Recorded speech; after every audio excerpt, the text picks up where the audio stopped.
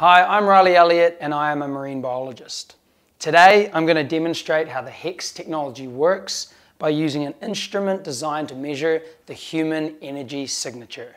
The meter here is called a tri-field meter, and it's been designed specifically to detect the same wavelength of electrical energy given off by the human body through muscle movement.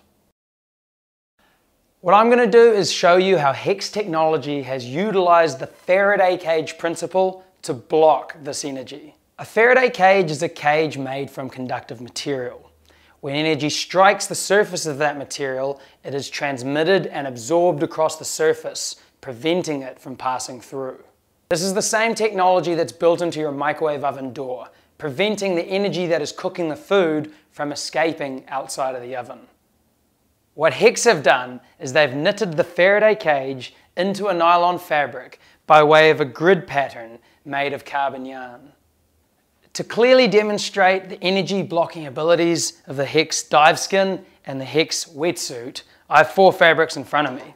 One is plain nylon fabric, one is plain nylon fabric with HECS technology knitted into it, one is plain wetsuit fabric with nylon fabric glued on top, and one is plain wetsuit neoprene with HECS fabric glued on top. Firstly, I'll demonstrate the plain nylon fabric by placing it over the sensor of the meter, and as I move my forearm over it, the meter clearly picks up my electrical signal. Now, when I replace that fabric with the dive skin fabric that has HECS technology in it, you will see the meter does not register my energy signal at all. Now here's your typical wetsuit neoprene with nylon fabric glued on top. And you'll see, although it has rubber in it, it still does not insulate my electrical signal at all.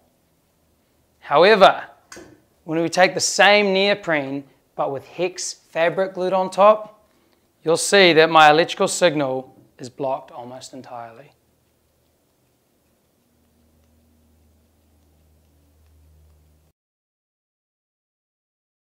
What I have demonstrated here is the Faraday cage principle working, and it is that same principle that is in your HECS wetsuit. Now, many marine species utilize electrical signals to detect predators or prey.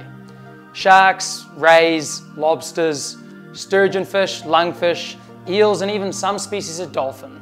And as science grows, the understanding of more of these animals grows with it. Scientific fieldwork and professional waterman testimonials around the world are showing, whether it be by spear, camera, or pure visual observation, the patented HECS technology gets you closer to animals and in their undisturbed state. This makes for calmer, less tense, and more natural interactions with all wildlife, and that's good for us, for the environment, and for those wonderful animals we're out there studying.